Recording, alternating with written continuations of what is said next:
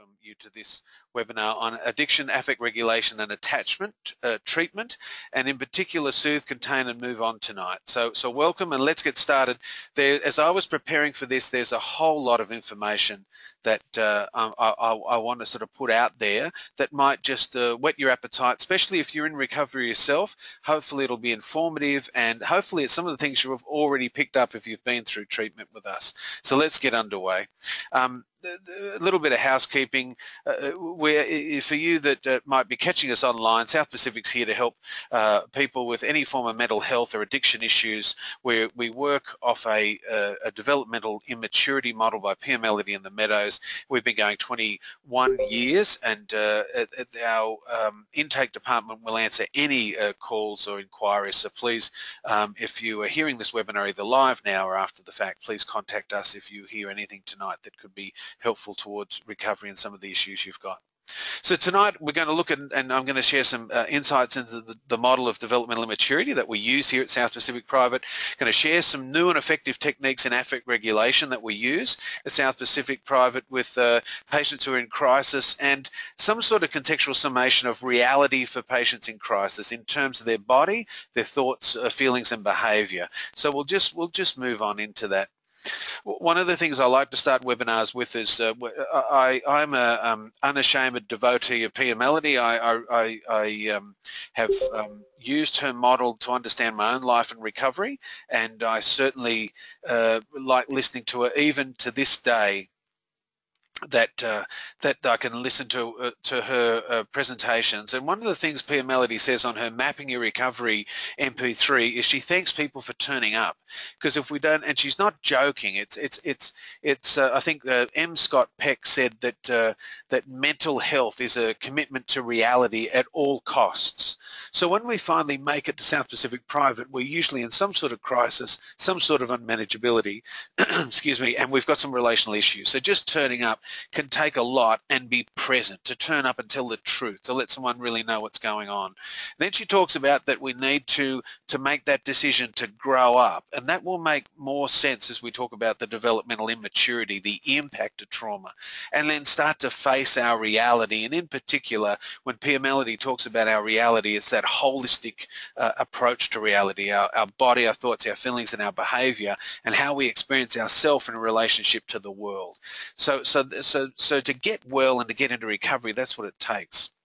I always start with this slide, because this slide is our version of Peer Melody's map to recovery. It outlines in specifically what children need to develop, and to develop some of those core principles that people need to function in the world regarding their self-esteem, their boundaries, their sense of reality, their needs and wants, and then the resulting moderation and spontaneity that people can have when they're functioning well. And then tonight what we're looking at specifically is that bottom blue corner in the second column, is what happens when there's a lack of nurturing, trauma or abuse that interfere with what we now know is so essential to growth and development, especially in those first 4 years of life. I was moved by a Dr. John Toussaint, who's a practitioner out of, I do believe, Sturt University, at a conference recently where he talked about the importance, relating to Dr. Alan Shaw's work, of the importance of the first 4 years of life before your 3rd birthday. And so tonight we're going to look at some of the affect regulation issues that come out of experiencing that developmental trauma. And for you folks out there that suffer that affect regulation issue at a post-traumatic stress level, a development of trauma disorder level, we will hopefully talk a little bit about what's available out there in the community. We know that when we experience that interruption to healthy parenting, that we start to come in contact with the wounded child concept of Peer Melody, which I also see in the work of Dr. Dan Siegel, where we experience ourselves and our messages to self around our value. We're going to feel less than, too vulnerable, bad and flawed, really dependent and needy, and life at that point will feel out of control. And if we have real affect regulation issues at this level, we will feel literally out of control in our experience of self internally, and it reflects how we felt, the felt sense of ourself in those problematic developmental times, but we'll also learn, especially from about 4 onwards, to develop an adaptation to that family system. So we don't thrive, but we learn to survive. And depending on the family system and how we were parented, we'll work out ways to address those issues, but we end up living in extremes, feeling better than to cover up less than, invulnerable to cover up too vulnerable, bad, like good and perfect, or that sort of I don't care rebellion to act out the bad and flawedness of the wounded child, and will become anti-dependent, and therefore trying to create the myth we're in control. When Dan Siegel talks about affect regulation, he talks about the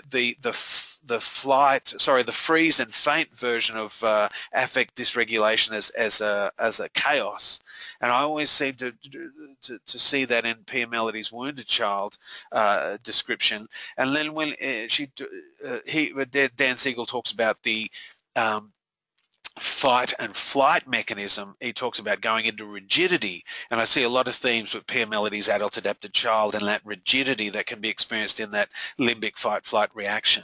Now, when you've got those two extremes, we are going to see symptoms of that in our adult life. Now, depending on genetic predispositions and the genealogy of the family, access and opportunity to addictive behaviours, we're going to see those secondary symptoms develop. As a result of those primary symptoms and secondary symptoms, that bottom paragraph of the secondary and relational problems really sticks out for me. Untreated primary symptoms lead to secondary symptoms, resulting in current crisis, unmanageability, and intimacy issues. And therein lies the problem. So what we're going to talk about tonight is a little bit about understanding that problem better, and then how to move into that functional adult, that where through treatment, recovery, intimacy, and reparenting, we develop those functional adult skills, which will include, if we've got that post-traumatic stress due to complex childhood trauma, then it's going to include some of these affect regulation skills. Pia talks about the 2 recoveries. Firstly, from our secondary symptoms, our addictions, our obsessional and compulsional disorders. And then secondly, from our history, from this developmental trauma. Now, what we know when people come into recovery, especially in SPP, if you come into the inpatient system, you leave your guns at the door. You'll leave alcohol and social media and sex addictions and money addictions and all of those obsessional and compulsional disorders. You're invited to leave them at the door. We know that people sometimes out of fear and desperation try and sneak stuff in, but we do know that generally that the people that have that desire to come in and leave those outside, then we know that the developmental trauma is going to be triggered because you're letting go of those medicating behaviours. So we become quite raw. We're at the very least going to see the adult adapted child in our defence mechanisms, and we're definitely going to see that wounded child eventually come through. And it depends on just how much unmanageability and crisis you're in. I know Pia Melody, sometimes she jokes on the Mapping Your Recovery resource when she says that there was a fellow approached her at a conference and said, look, I've been beaten around the bushes looking for this wounded child and I can't find the wounded child. And he said, stop looking, you're it. And sometimes in recovery we come in and we are that felt sense. We're in that chaos and we're in that that real overwhelm that comes in that wounded child felt sense. And for other folks, they come in and their AAC is the most present sense of self that they've got. Their defenses and they're better than, and they're trying to be in control even in treatment. And so our hope is through primary group and changes that people get connected to that vulnerability. Now, addiction, we do know, and the work of Dr. Patrick Carnes in regards to process addictions and chemical addictions, as some of you might know, we've really just rejudged our approach to sex, love and avoidance addiction here at SPP, and we're offering some day programs and some inpatient breakout groups reflecting Patrick's work. But essentially he talks about with any sort of chemical addiction, it's a pathological relationship to a mood changing chemical, but with the process addiction. So for folks out there addicted to gambling or money or food or sex, and we use the word addiction not from the diagnostic criteria of our measuring tools that our psychiatrists use, but from the Webster's dictionary sense definition of addiction. that we're looking at process addictions as a pathological relationship with a mood-altering behavior. So we do know that addiction in action changes the way the brain works. It changes the way it forms neural pathways. It triggers the same arousal templates in the brain as outlined by Dr. Patrick Carnes. And he very much says, therefore, addictions are interactive. And we see this here at South Pacific all the time. People come in with one addiction, but by the time they leave, they've got 2 or 3. And in actual fact, in the research over 40 years by Dr. Patrick Carnes, 87% of people with one addiction will definitely find evidence of obsessional compulsions in 2 or more other addictions when they're in treatment. So the recovery one from a developmental trauma, and I started to explore this today because I do know that the DSM-5's out, and so what are we talking about with the developmental trauma? Pia Melody got very interested in this early on. She got very curious, firstly to get well herself, but also working with clients at the Meadows. And so I suppose at South Pacific Private, we define the developmental trauma as physical, sexual, emotional, intellectual, or spiritual abuse, enmeshment or abandonment as parenting styles. And when a client experiences these in their developmental years, that this affects the brain's chemistry and can predispose us to addictions and compulsions. And we know now that early childhood development, that the brain forms more superior pathways when it's in a safe environment. And what we know is when someone's experiencing ongoing developmental trauma, the fears and the chemicals in the brain that the brain starts to develop in are under stress. And so they don't form in that superior format. Now in saying that, I explained myself, I'm a psychotherapist. I've been working in this field now for 27 years. I'm 29 years in continuous recovery from drugs and alcohol. I am an enthusiast when it comes to the brain science, but I'm not a scientist. And you've always got to watch out when you're an enthusiast.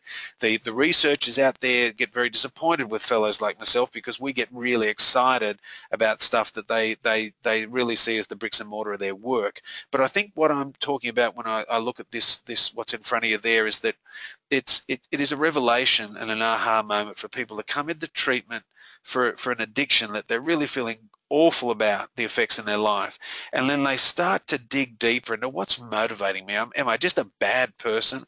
Is this a moral dilemma? And when we start to work with people at a developmental trauma level and they start to connect these dots, it explains an awful amount to folks, that they're feeling now that they're a sick person trying to get well, not a bad person trying to get good. So some of the things I want to share with you is, well, where are we at these days with trauma? So in the DSM-5, the definition and the changes are we're getting better at understanding the affect dysregulation that comes with childhood trauma. Now, in regards to post-traumatic stress disorder, and this is where we have a shock occurrence in our adult life. They've moved it in its category, and I think this is interesting, from an anxiety disorder to a trauma and stressor related disorder. We're not far away from being able to call this a developmental trauma disorder. I think in the next edition or two we will start to see that the symptoms we see at South Pacific from developmental trauma can be different than what you're just about to hear me say. But generally what we're looking at is that we can have PTSD, directly experience a traumatic event ourselves, we can witness a traumatic event in person, or we learn that a traumatic event has occurred to some close family member or close friend, with the actual or threatened death being either violent or accidental, or the trauma being violent or accidental. And we can experience firsthand repeated or extreme exposure to adverse details of a traumatic event. And so this can be people that work in the frontline services of police or ambulances, crisis care, counsellors that deal with chronic abuse and trauma. So this is post-traumatic stress, which can happen to folks in their adult life due to an adult trauma. Now, when we look for complex PTSD in the DSM-5, we don't. They've moved away from that, but we know that they're still looking at it in the ICD-11. So, what's the difference? So, what we look at as a complex PTSD at South Pacific is for folks that have had ongoing trauma from their developmental years. And why we call it have the post-traumatic stress as a title is because we see a lot of similar themes. So, it's a persistent and pervasive impairment into each of the following. So we'll have affective functioning and dysregulation issues. We'll have heightened emotional activity. There can be violent outbursts, tendency towards dissociative states when under stress. In regards to self-functioning, persistent beliefs about oneself as diminished or defeated or worthless, pervasive feelings of shame and guilt. And so very much so, if you take your mind back to that model in the wounded child, you'll see that around the self-esteem issues, the sense of self, the toxic level of feelings around shame and guilt especially, and we'll see relational functioning difficulties in sustaining relationships or feeling close to others. So if you're mindful, untreated primary symptoms lead to secondary symptoms resulting in unmanageability, crisis, and relational issues. So when we look at these modern definitions, you'll find them very much in the model that we use at South Pacific. Now, what didn't get into the DSM this time round was Dr. Bessel van der Kolk and the committee that had put forward a definition for developmental trauma disorder. Now, this didn't get in, but I suppose the reason I mention it, the paper's available online under that title of Towards a Rational Diagnosis for Children with Complex Trauma Histories. This is a paper that you can get and read yourself. So if you've got developmental trauma, I would really recommend the work of Bessel. The picture you'll see there is Bessel van der Kolk just attended a conference in Australia, and we were really happy to go and participate and be part of that, because as a service, this emerging belief of a new diagnosis is something that we've been working with for 21 years. And so please check that out. His book, the most recent book of his is called The Body Keeps the Score, and I'll explain what that title really means as we go through it. But essentially he's saying that there's a serious move now from talk-related therapies to body-focused therapies in regards to dealing with developmental trauma, to which we call complex PTSD at this moment. So, making statistics meaningful, what are we looking at here? Now, the biggest study that happened was the Adverse Childhood Experience Study. 17,500 people were looked at in a study by the Department of Disease in America, and some alarming statistics come out. As a parent myself, that my children, the most dangerous person in their life can be me. 80% of people that experienced adverse childhood experiences received them from inside the family home. So if you're someone in recovery that's got rage issues and stress issues, our model's a very hard one to not see both sides of the stick, that I come from a family system where there was trauma, but I can be in the middle of creating one too. So that's what's so essential, that I need to reparent me so I can be better at parenting others. And so traumatic childhood experiences are not only extremely common, but they have a profound impact on the different areas of functioning for children. And what happens if that remains unconscious in a family system? Children start to turn up in therapist offices and doctors' offices for oppositional defiance disorders and different diagnoses that try and just encapsulate the symptoms people are experiencing. And yet underneath that, these folks then find themselves in their adult life in treatment centers like ours, and they're looking at developmental trauma. So I suppose we're trying to, at South Pacific, one of our sayings here is to change the family legacy. And so part of that is noting that if I've experienced developmental trauma, then I'm likely to go on and in my own life experience depression, suicide attempts, alcoholism, drug abuse, sexual promiscuity, domestic violence, nicotine addiction, obesity, physical inactivity, and sexually transmitted diseases. All those things were seen as the result of developmental trauma in the general population. And I think the most alarming was the thing that Pia Melody says about this model too is it results in early death. You live in this much stress for that long, then eventually our lifespan is in jeopardy. So when we're working with trauma, what are some of the things that we know now that really are necessary to create really healthy environments to start dealing with trauma? Now we've got at the moment our post-traumatic stress program as a day program, and our open, and now we've got a closed group, which some of these things are what we share in those groups as a basic working principle. And we've believed this here at South Pacific for a long time. I know that Lorraine Wood, the owner and founder of South Pacific, has a couple of real bumper stickers I've always cherished. One is we've got to create a safe environment for every client that walks into South Pacific Private to the best of our ability. And then once someone's here, is give them a good experience of recovery. And I know what she means by that, because we got well in Codependence Anonymous in the 80s, and at that time, walking into those meetings, you were welcomed, it was safe, and the environment itself led to the new neural pathways being superiorly formed, because we were growing in safety. And you'll see that the first stage of trauma therapy involves creating physical and emotional safety, that we need to get educated. We need some good education about trauma responses in the body, so we can understand better flashbacks and disassociation, because when that happens to you, it's like your body's hijacking you.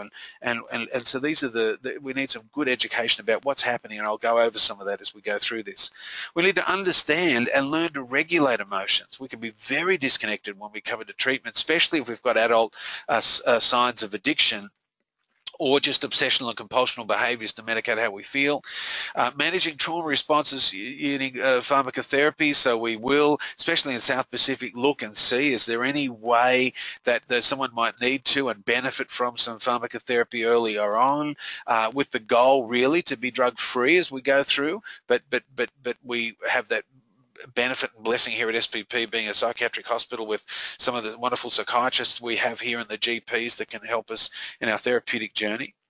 Essential to start immediately learning relaxation, mindfulness and grounding techniques. I had the privilege this week of being published by the Australian Childhood Foundation on this model, Soothe, Contain, Move On, and a little bit of the journey of how it got created here.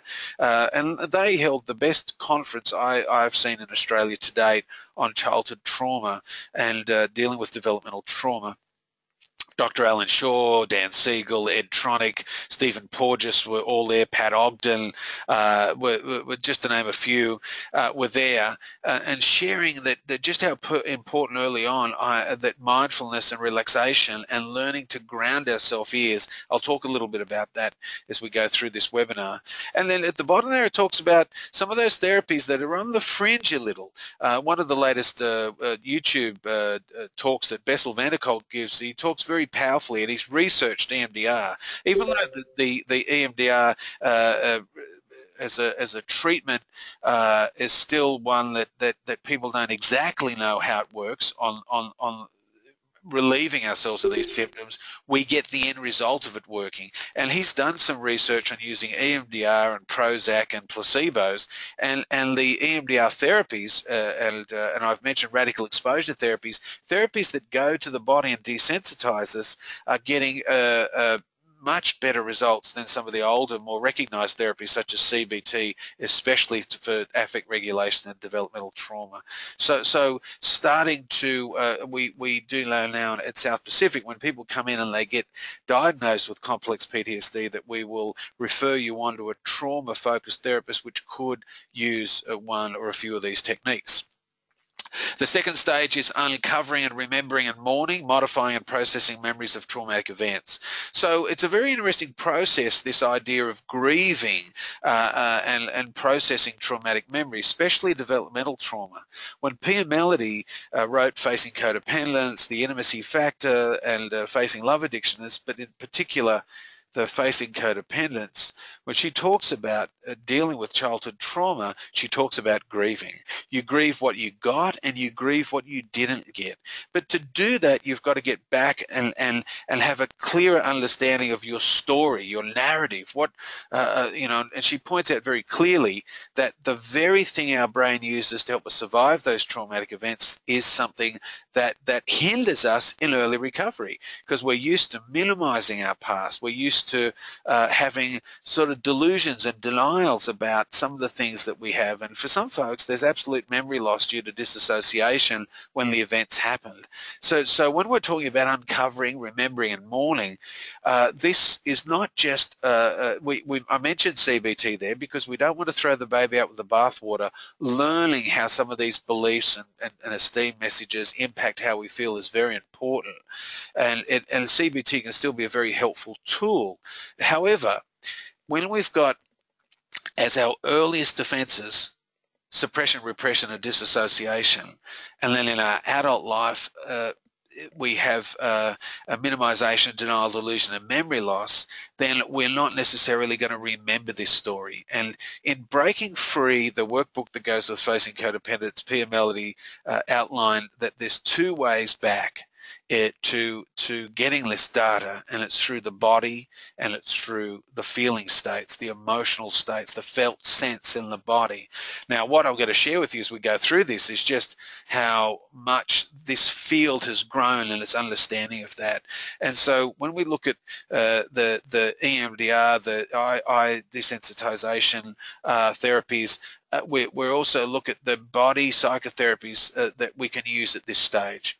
And in our closed group, our therapist Tash is using these sensory body-focused therapies now to work the work of Peter Levine and Pat Ogden. The model there, I mentioned the CBAM model, the sensation, image, behavior, affect, meaning, the work of Peter Levine, not going just to the story, but how is that story stored in our body? What sort of sensations do we have? And in focusing and just really being in that experience and bringing that out in a body-focused therapy unlocks what our CBT or our cognition can't seem to access.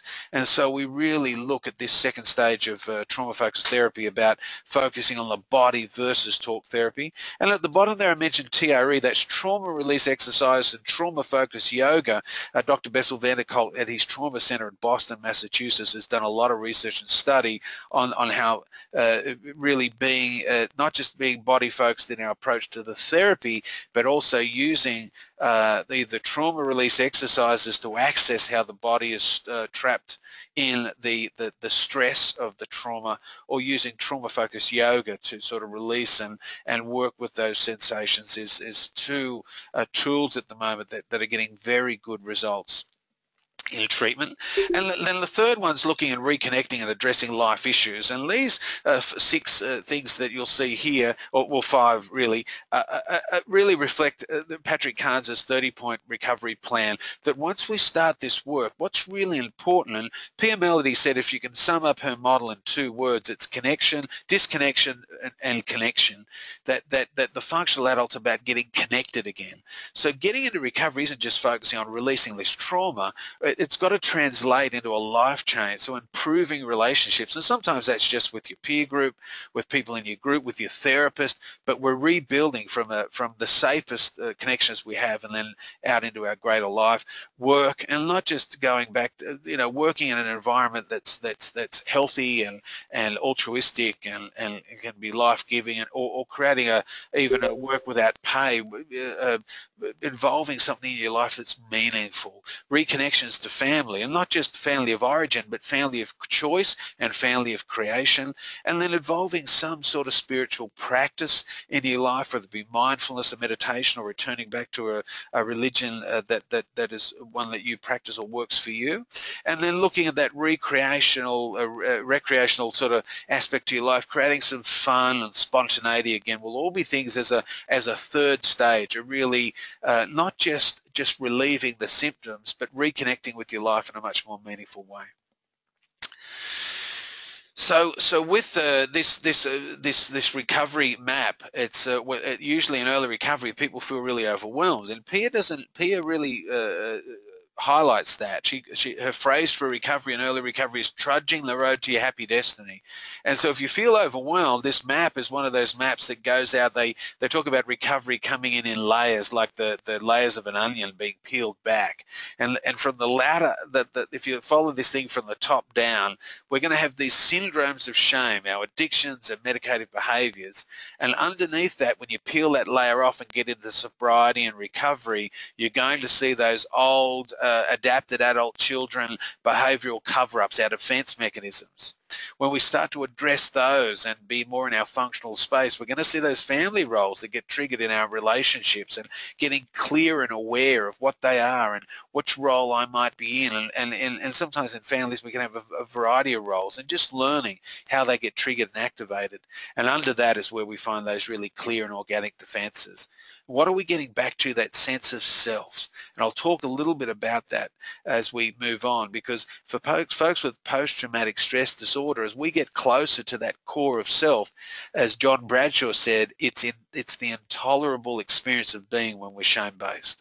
So if you're out there and you're in early recovery, or that first year or two, and you're in that struggle of getting to know yourself, I sometimes put this slide up homeopathically to sort of say, well, look, it's because this is a big job we're undertaking, but yet if we can get to that core self and start to heal from that trauma, then we really do unlock that ability to have a life better than we've ever known. So the reality, if the first slide I showed you is I've got to turn up, grow up, and I've got to get in touch with my reality. Scott Peck, good mental health is a commitment to reality at all costs. So with the work I'm talking about here is that in the CBT model, we talk about taking in things from outside of ourselves. We take it in as data through the embodied brain. We get all our nervous system data then feeds us things from our history, our learned experiences, our beliefs, and will assign a meaning. That felt sense and that feeling comes up that's from our stored memory banks, and then we'll choose a behavior. But what happens in PTSD is we get hijacked. That we can be going along, living life normally, but then something happens and it triggers us into an awful response where if you could go back to that slide about the affect dysregulation happens. Relationally, we can be really triggered. Inside of our own body, we really start to suffer, and we can go offline, and we'll notice that at a felt sense, our limbic system will fire, and we lose that executive functioning from our frontal cortex. We'll go into a fight, flight, freeze response, and at this point, we're losing control of our senses. And this is where it can be really confusing when you get into recovery. And for addicts out there, it makes a lot of sense of why I really need to medicate this system, because I don't want this to happen. I want to medicate myself away from it and desensitize my body so this stuff doesn't get triggered.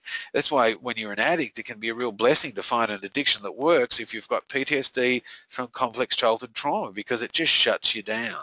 But it comes back to us. You can't outrun your pathology. It'll come back to us. And so I want to talk a little bit about this fight, flight, freeze response and the way it can get triggered.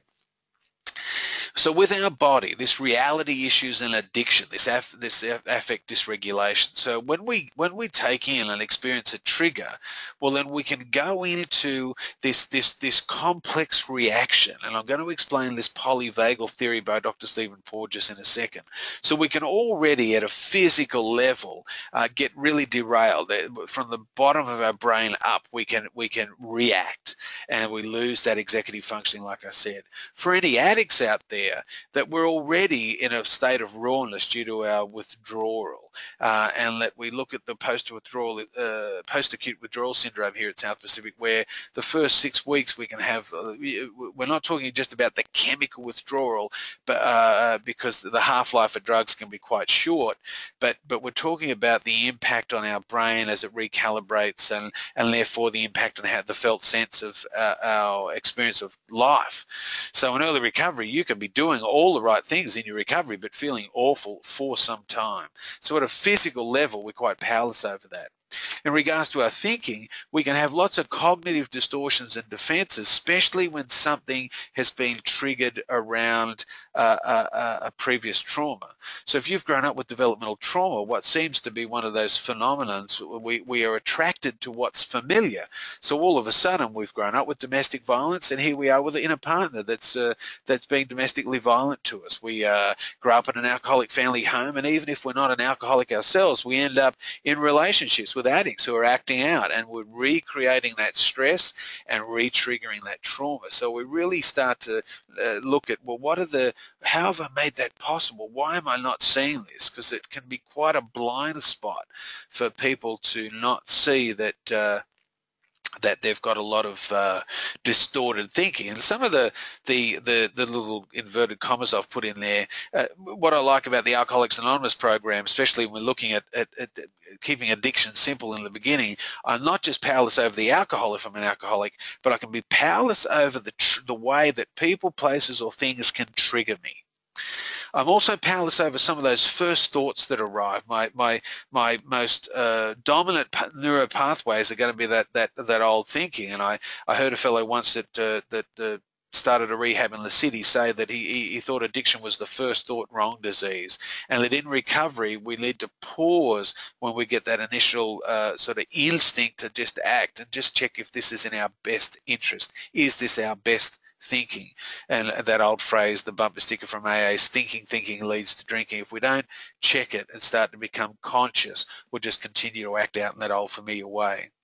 The feeling and learning to feel in recovery, I think it's a lot harder than it sounds. You know, when we come to treatment, there was a saying here at South Pacific by a fellow psychologist called Jonathan Black. He said, we come to treatment to feel better, but we need to actually get better at feeling. And you can feel ripped off with that in early recovery. It's like, I just want to feel better, and yet I come here and I've got to get better at feeling. I've got to learn how to have these feelings in my body and not be derailed. And then for folks that have post-traumatic stress, when we do get derailed through fight, flight, and freeze, I've got to learn how to regulate my state. Otherwise, I'm gonna be in this. I'm gonna be a victim to that trauma way past the impact of the trauma. Now, in regards to behaviour, what's really interesting is that change is behavioural. To start a change, we can't wait to feel like doing it. We can't wait to really have really cemented strong thoughts about it, but we can change a behavior. And some of the things with Soothe, Contain, Move On, and one of the things Stephen Porges says is that just that mechanical act of really focusing on and regulating our breathing has an enormous impact on our viscera, our state. And so I'll talk about that in a second, but change is behavioral, and we cannot afford to wait to feel better to change our behavior. We must change that behavior to feel better.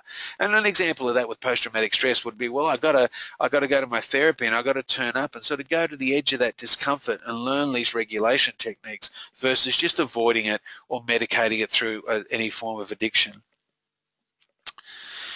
So the polyvagal theory, like I steered you towards Bessel van der Kolk, I wholeheartedly steer towards Dr. Stephen Porges, and he studied as a psychiatrist the impact of the different ways that the triune brain, the three parts of our brain, impact our state if we've experienced trauma. So according to the polyvagal theory, the growth of the autonomic nervous system evolves through three stages. So the lowest part of the brainstem, the freeze mechanism, is a primitive unmyelinated visceral vagus. It's a nerve that fosters digestion, responds to threat by depressing the metabolic activity. It's the freeze response. So for you folks out there that notice that when you're under enormous stress or get triggered, that you just shut down, and you can really hate yourself after this because you go offline. It's when we know that at a developmental trauma level, we've absolutely been impacted at a point where we were unable to fight back, and so it's very dangerous this for Homo sapiens, because we need at least over 20% of our lung capacity, our oxygen, just to get our brain to function. So when we go into this state, it's very dangerous, and we need to learn to regulate and get back to congruence so we can not get damaged by this freeze response. The next response they talk about the polyvagal theory is the fight-flight. The mobilization of flight and fight is dependent on the functioning of the sympathetic nervous system. It increases that metabolic output and inhibiting this visceral vagus nerve. So what it does is it fosters mobilization. We go into fight and flight. If I'm either going to get out of here, and if I can't get out of here, I'm going to take you on. And for a lot of folks, when this is developmentally trauma created, then it's a relational trigger that's going to trigger it.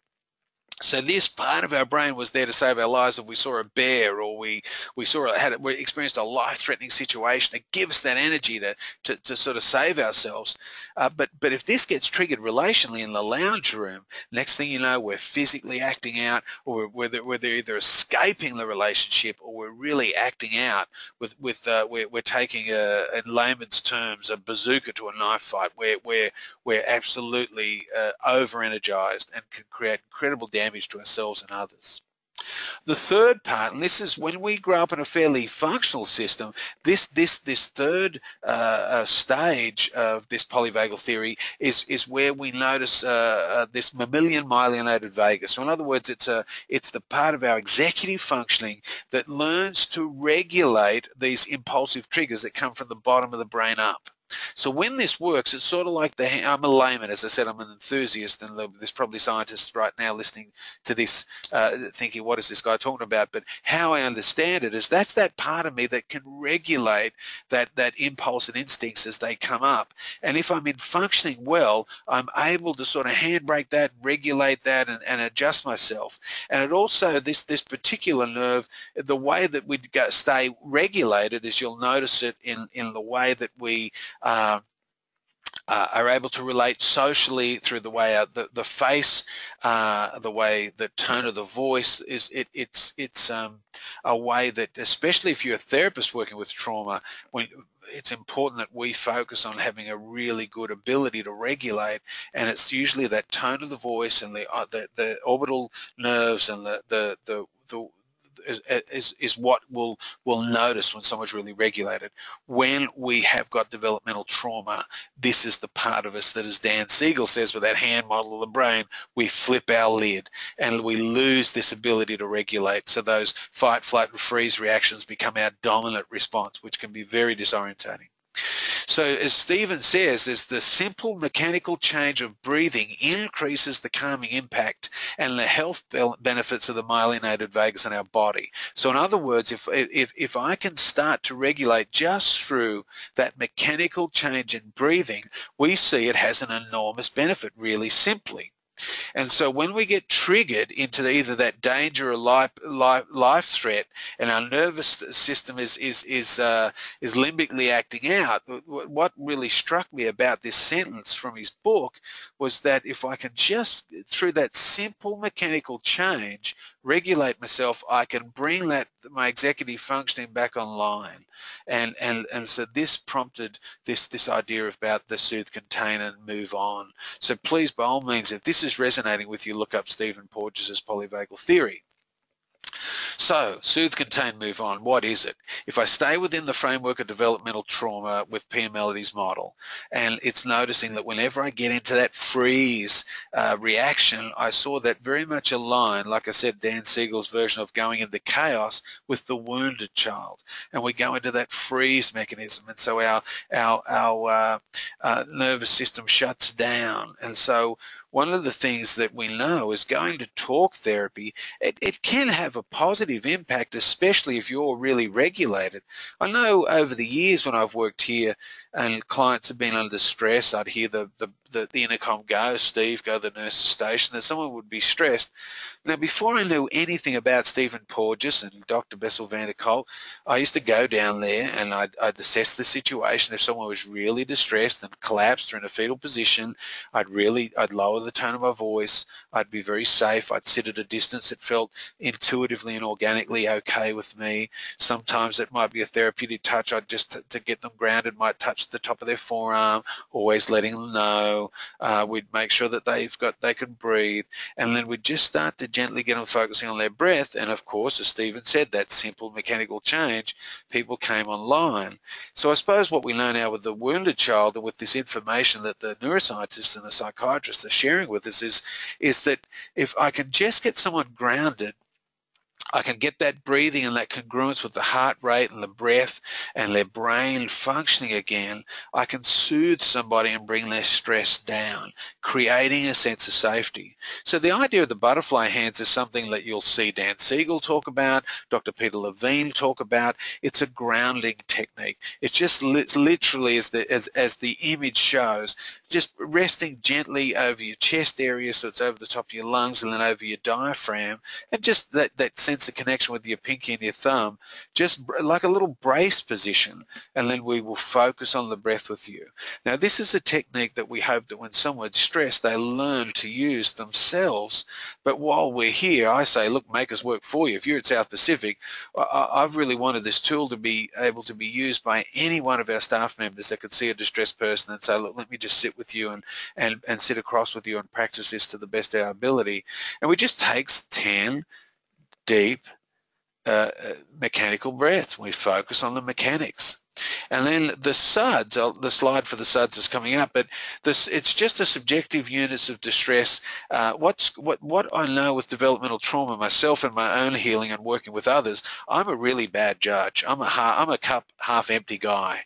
So when I'm trying to measure if I'm stressed or not, I was, to use a really silly reference, but I remember seeing, for any of you older folks out there, a version of Happy Days with Richie Cunningham, and he found a medical doctor's book, and the whole episode was about him reading it in his closet and realizing he thought he had every symptom that was in it. So I think if I'm left to my own devices and you ask me how I'm feeling, if I'm really worried, I'm more worried than I really am.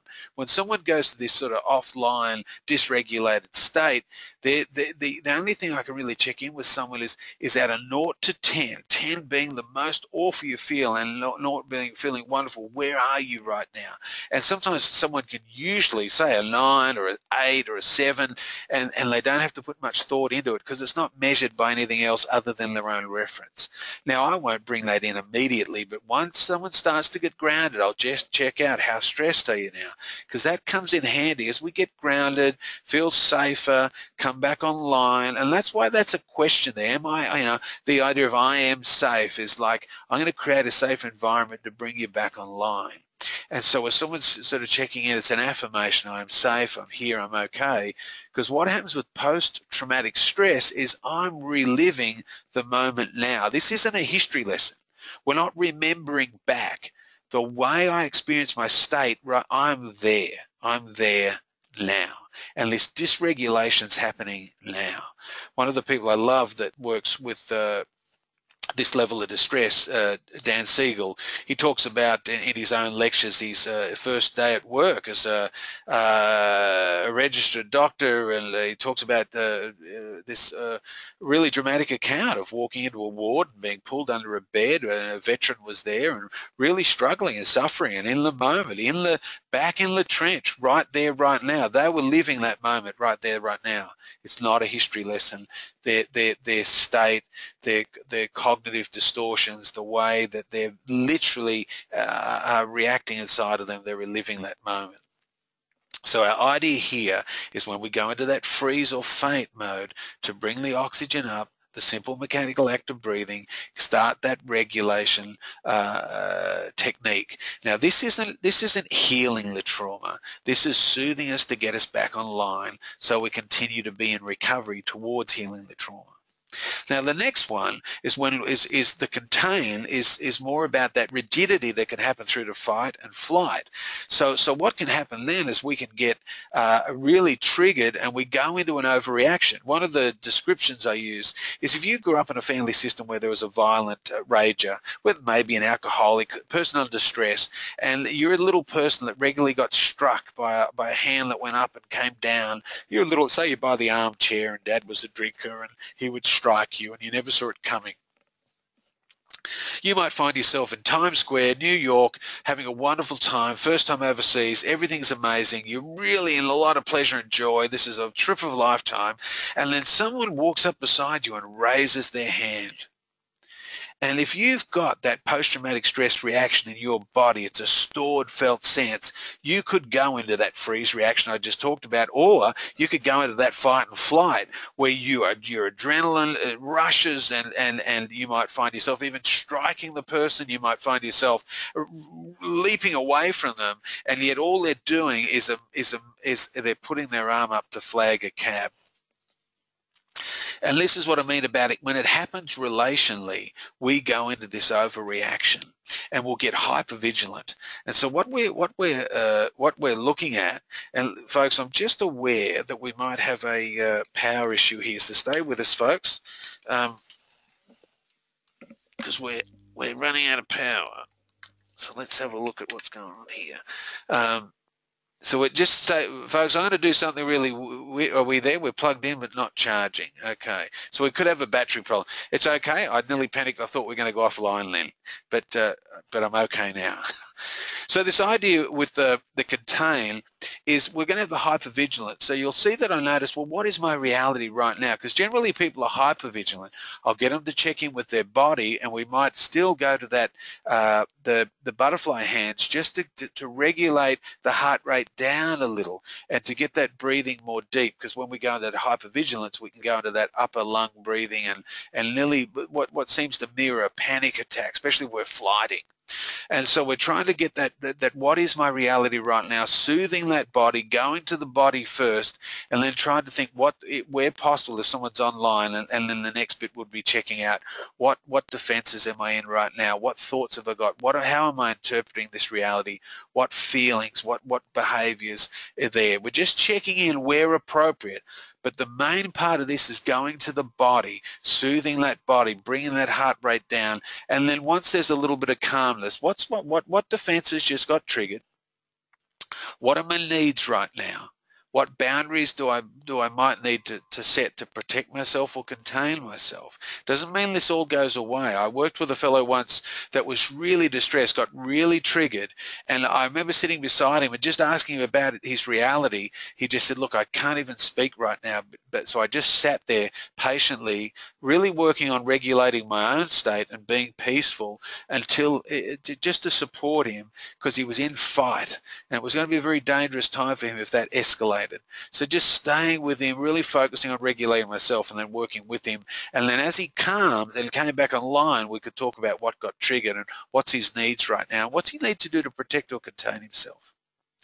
Last but not least is that idea that moving on, is that my functional adult now starts to, I'm regulating my state, I'm aware of my SUDs, they're generally lower, I've got to remember to reparent myself, I can start to practice radical acceptance, because a lot of the time when we go into this reaction, I can go into a lot of negative or critical self-talk, so that radical acceptance, the serenity prayer, and then turning into some gratitudes as a way of then moving on.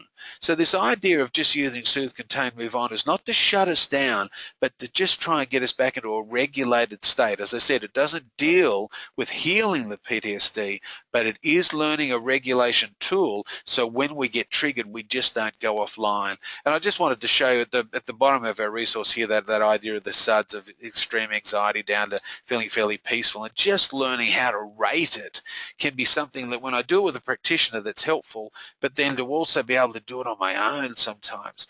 I notice that online these days you can do the emotional freedom technique online, and they'll do it with web. You can get onto YouTube and practice it, and it's a way of just learning to bring our stress down in a measurable sense. So if it's a helpful tool, please have a look at that online and see. So essentially, we're learning how to regulate. So that soothe, contain, move on just pretty well is sort of letting us become our own interpersonal neurobiologist. Now, this isn't to make light of science, but I just know that if you've got developmental trauma, complex PTSD, and even for our clients that come here with adult trauma, adult PTSD, then learning how to regulate ourselves can become an aha moment. It's giving your life back. because generally when we go into those reactions that we're quite powerless over, we can end up living in a lot of fear of it happening. So that's where addictions or compulsive behaviors happen to regulate and medicate us. So this is about when you're in recovery, this is going to get triggered for you. So it's starting to learn that this functional adult needs to learn to interpret when this is starting to get triggered. And if we can start to tune into that, especially our body, we will start to notice the earlier signs that we're under stress or something's just rising. It's rising its I was going to say ugly head, because that's certainly what it feels like. So it's this idea of reparenting that Pia says in a model that we need to, through treatment, recovery, intimacy, and reparenting, develop functional adult skills. Now, I won't go too far into this, but it is that there's a saying I like by Ken Keyes Jr. called to see your drama clearly is to be liberated from it. So the idea of reparenting is I learn to witness myself. I'm witnessing that wounded sense. And if I'm tuning into my reality, that turning up to my reality, then if I've got post-traumatic stress from complex childhood abuse, if I can tune into what happens, what are the triggers that trigger me, so I can be prepared and know that I'm going to need extra support. When I start to notice the felt sense, I was watching Peter Levine as he worked with his somatic expression therapies, his body-focused therapies. He worked with a veteran. It's a wonderful YouTube video of his, and he works with a veteran, and he has a tick in his jaw, and he has a tick in the shaking of one of his hands, and he just explains this witnessing. He works with the veteran at a body focused sensual experience where he works on the tick and just keeps him in his body without going to any version of the narrative of the trauma. So this is the healing. If I can start to tune in, it'll help me reach out for that support and be able to sort of regulate myself with some of that simple mechanical act of breathing, regulating, and giving myself that confidence that when I go into those triggers, I can learn affect regulation at depth. Now, competencies for professionals. It's what I've learned myself is I can't take someone I'm working with somewhere I've not been willing to go myself. And the book The Mindful Therapist by Dr. Dan Siegel is a wonderful tool for therapists to really be present. Pat Ogden's work is very important in teaching a therapist. We do more by doing less. If I can regulate and be present, and so if you've got post-traumatic stress from complex childhood abuse, please look for therapists that are trauma-focused, that work not just with the talk therapies but to the body. And you might find that EMDR works, or neurofeedback works, or trauma release experiences exercises work. It's just really giving yourself that freedom to what's out there, what can I try that might work for me. To help someone regulate, we need to be regulated. So if you're with a therapist that's really stressed, when you get really triggered, that's probably less than helpful. Practicing butterfly hands with them, I know that for me it's helpful to do it with folks and to be present, and that also helps me regulate when I'm with someone under enormous stress. And being aware of our own reality when we're regulating. So what's happening for me? What am I transferring into the situation? And it allows us to sort of mirror and be the change that we're wanting you to experience when you're in that state.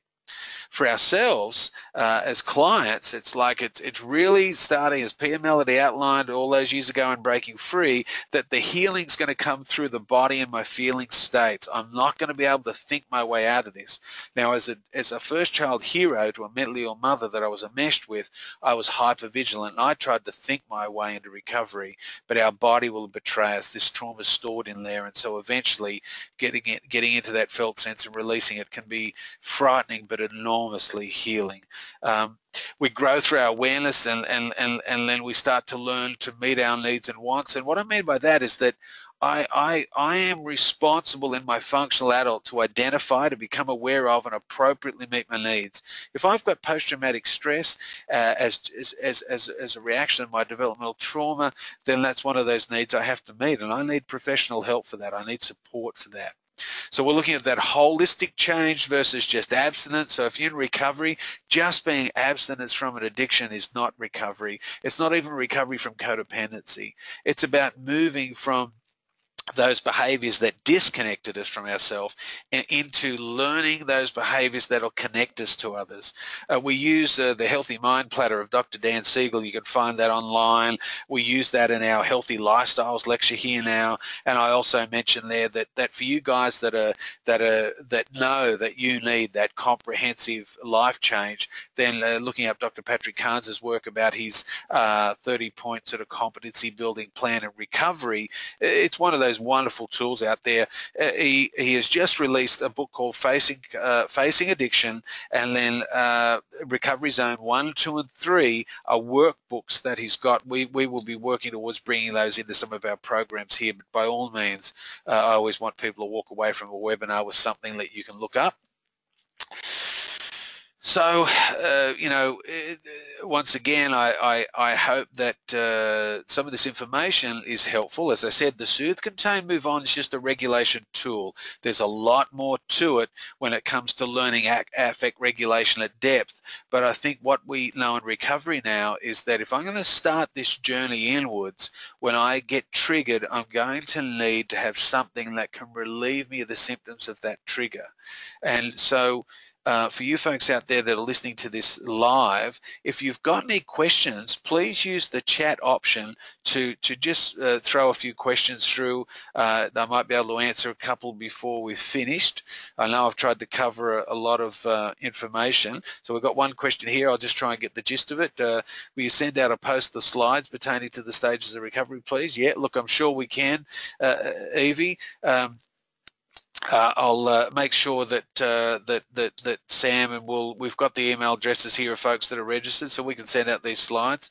They always ask me to make sure that I've got these slides prepared, and then of course with Sam, I was busily looking at this stuff today because I'm always learning myself around this recovery. So those 3 stages that we sort of focus on in our PTSD programs is something that I found really helpful too. So yes, we can send them out. Any other questions for folks out there in the audience that are live? Okay, we'll send them next week with the video link. So it'll be made available. So Sam's just informed me it'll be made available on our alumni page on the website. So you'll be able to the slides will be up there with the video of what you're seeing me present tonight. So I suppose it's as Pia said, it's the trudging the road to happy destiny. This mental health is sort of choosing reality at all costs, and so if you're out there and you're on this road to recovery, if at times this, I know for myself, this developmental trauma just felt like I'll never get better in my relationships. That as Pia outlines in Breaking Free, it feels like it gets worse before it gets better because you finally start to really see the depth that this thing can be. Inside of us. Please stay with it. Don't give up 5 minutes before the miracle happens, because the reality is walking forward in recovery, we do get better.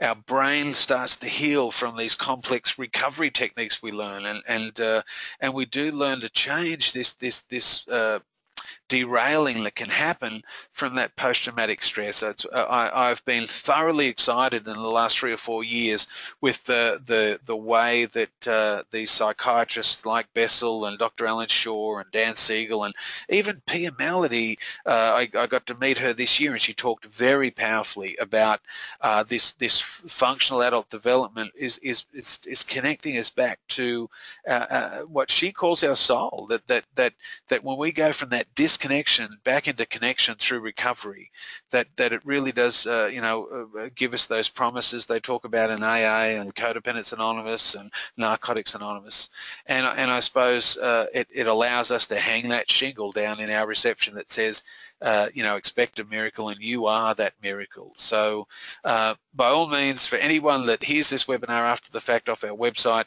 please send us any questions. The details are in this slide here of how to contact us.